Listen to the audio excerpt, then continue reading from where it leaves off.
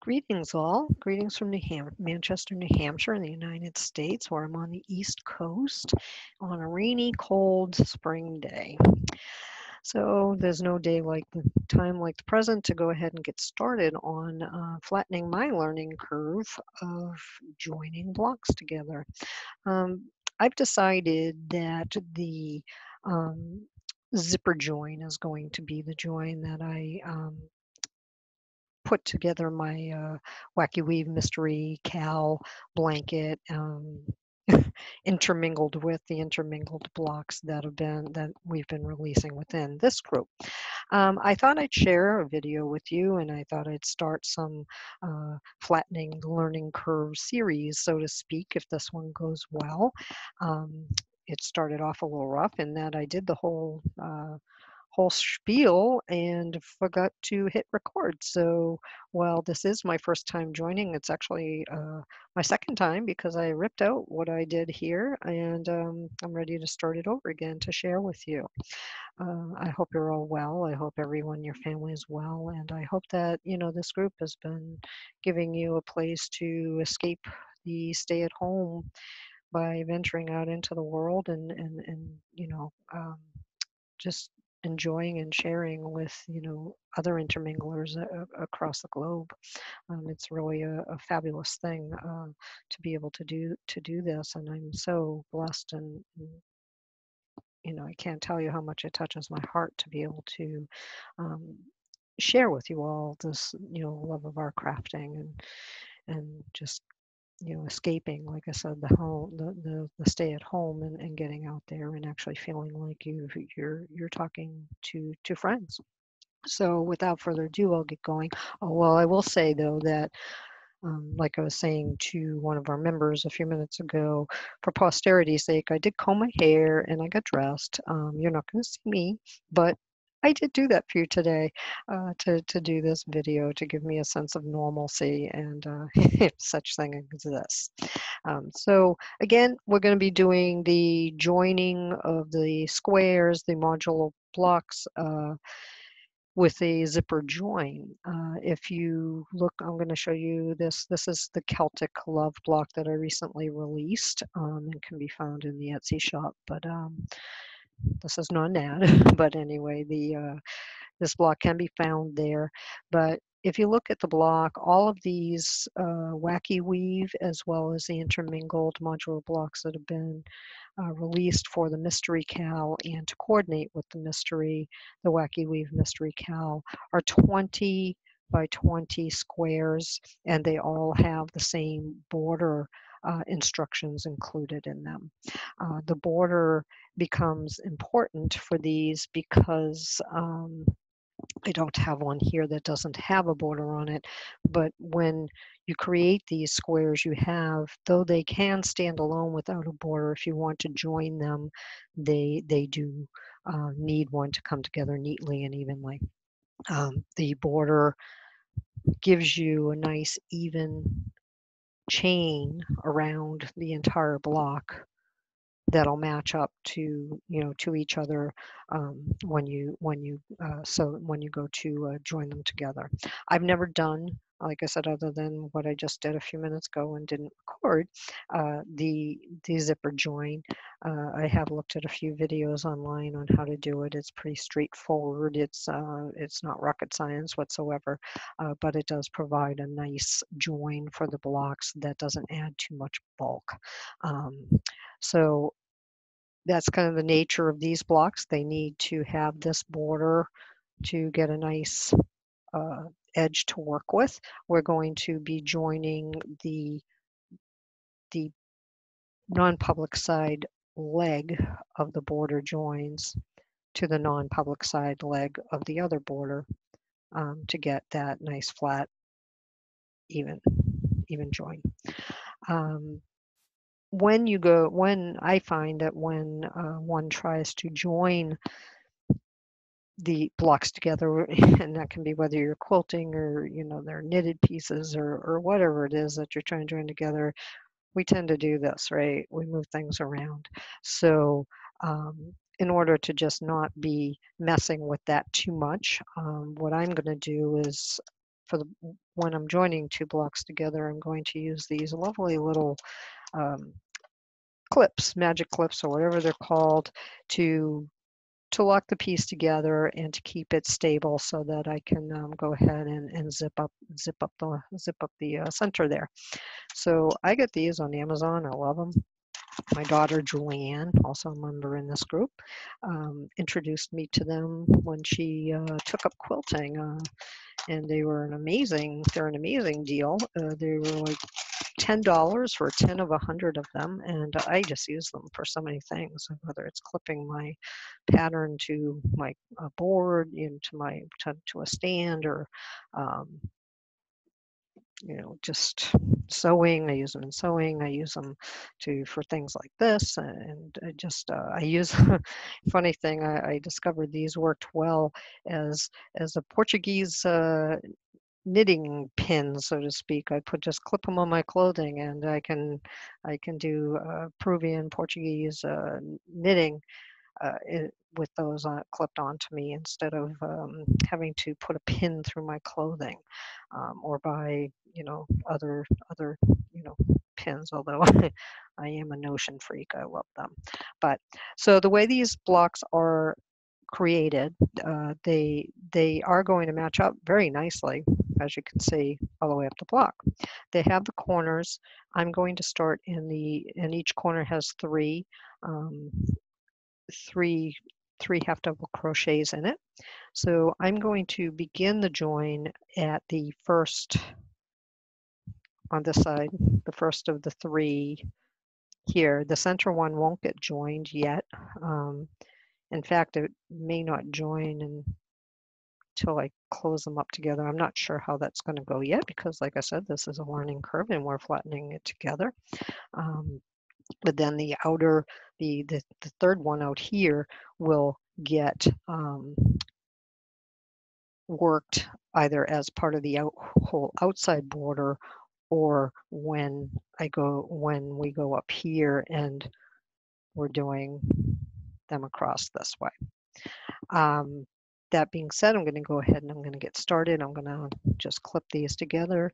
I'm going to push this up so I can see those legs of the outer chain nice and neatly. This here is Stylecraft Special Aran weight yarn. I love it for this purpose. I love it for the child's blanket. Highly washable. It's lofty. It just has a nice feel to it. I typically am not a huge fan of using acrylics, but for the purpose of these blankets, where they can be cost prohibitive because they use so much yarn. The Stylecraft is very reasonably priced. I don't have any affiliation to them, but I get it through Love Crafts, and it's just my favorite. It's my go-to, and I absolutely adore the teal and cream for these. On the whole, not that I won't work against something else. So yeah, I'll just add one more to start here, and then I'll line this up. Let's see. Okay, so I've got my chains. You can see them right here. I'm actually watching this as you're watching it on my PC over there, and hopefully you have a good view of it. So I'm going to start down here in that back leg and that back leg of the crochet chain that is presenting on the whole outside of every block because of our border that we added on. My understanding of the zipper join is that you simply start with a slip knot, put that on your hook. I'm using the same size hook I use for my blanket. My blanket is, like I said, an Aran weight yarn, so it's a heavy worsted Aran, and I used an H hook, and the drape is wonderful on this with this yarn and with this hook. So I'm going to use the same color that I use for my main color in Chat Noir here, and I know he's not noir, he's vert, but I didn't think Unshot Vert sounded correct. so, so we're going with Unshot Noir, and there'll be an Unshot Noir at Halloween, I'm sure, with some coordinating blocks to go with him. So that is one of my designs. He's actually also available in the Etsy shop. We had him as a free block for a while, so there are some samples of him in the files if you want to see him. He has been tested and he's available online. And like I said, all I knit is all I knit is love Etsy shop. All right, so let's get started.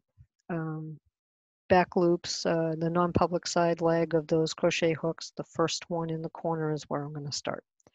I've got my slip stitch, slip stitch on there, and I'm going to just hook those two back, bring it through, and I'm actually going to bring that right through to that slip knot that I started the block with, and just kind of pull it up.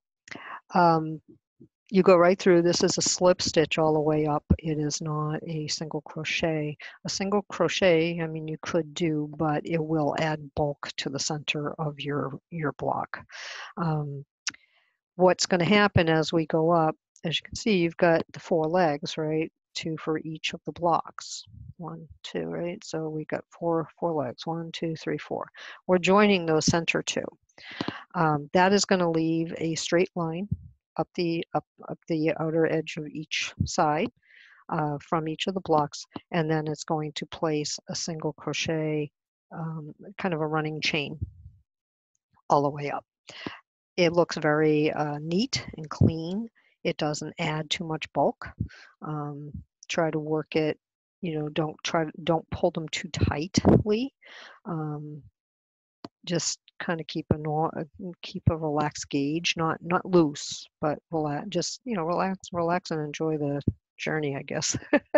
So I'm going to dig in and I'm going to get the non-public side loop there of my right side chain, and I'm going to go ahead up into the. I'm actually going from the top down into that, and I'm coming under the other one and coming up from the back to grab the other back leg, and I'm just going to loop that around, and I'm going to pull it through the 2 loops, and I'm going to pull it through for the slip stitch.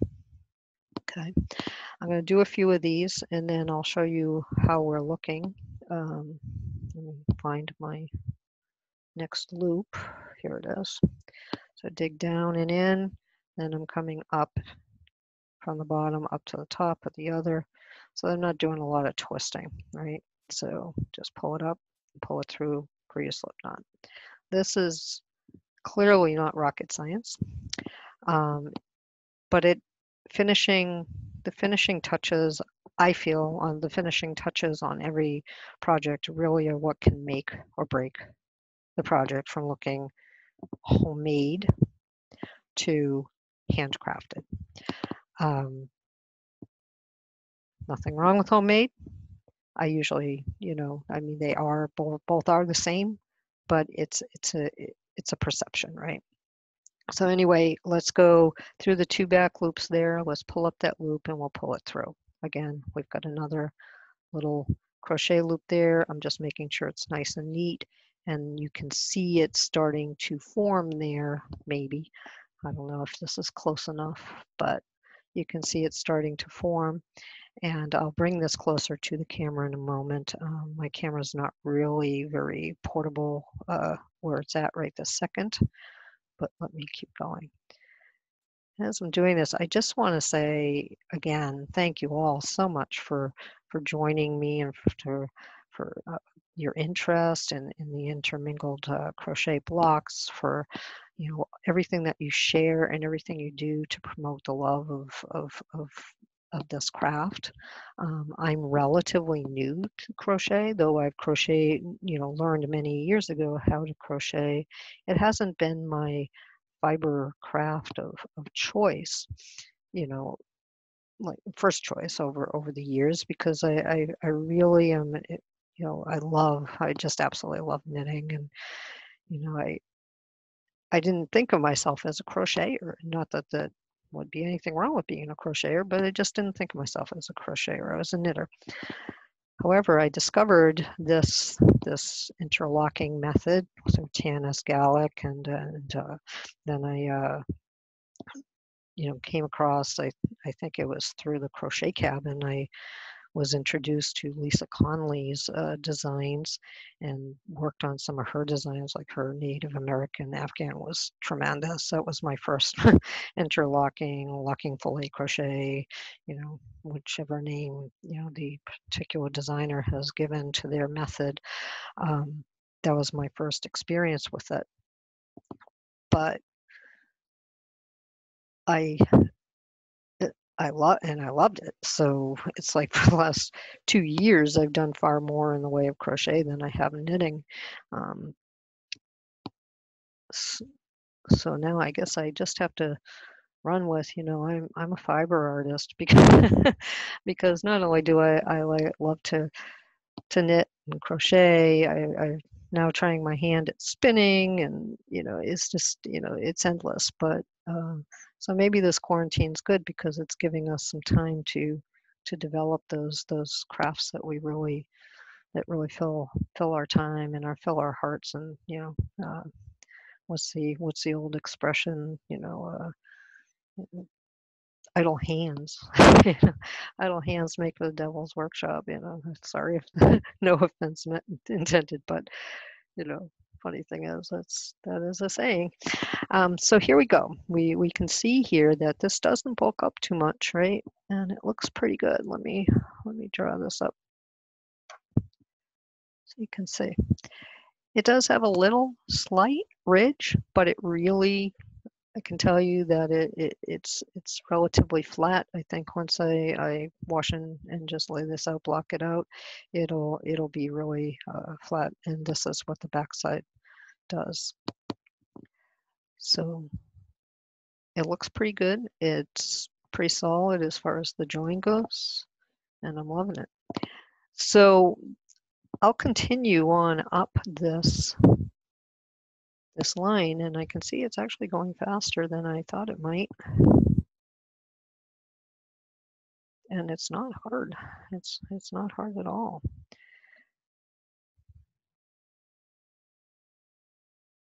There we go. I just want to make sure that I'm kind of adjusting each chain as I go to make sure that the tension looks good with the rest of it. So as this goes and I get towards the top, I'll get the next two ready. Because like I said, I'm doing that one join. I'm joining the columns of my blanket. So I'm doing the first right hand column, then the second column, then the third column, and I mean then the second column. I was thinking that I would probably just do two sets of the columns, do 1 and 2 together, 3 and 4 together, and then join those two together all the way up. But again, learning curve, I'll think about that and I'll let you know what I end up deciding. But ultimately, that's how I'm going to join them all, is with this zipper join.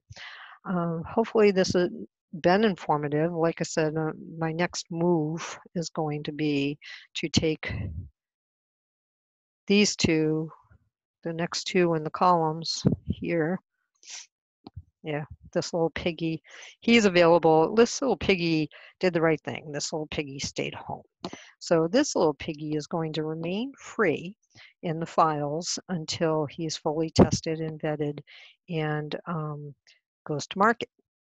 At which time he will be available in the Etsy shop. But for the moment, he is still free in the file. So if you haven't done so, go ahead and grab a hold of that file and give it a whirl, and you know, post your pictures in the album for this little guy. He's going to go here. So I'm going to keep going up the blocks here.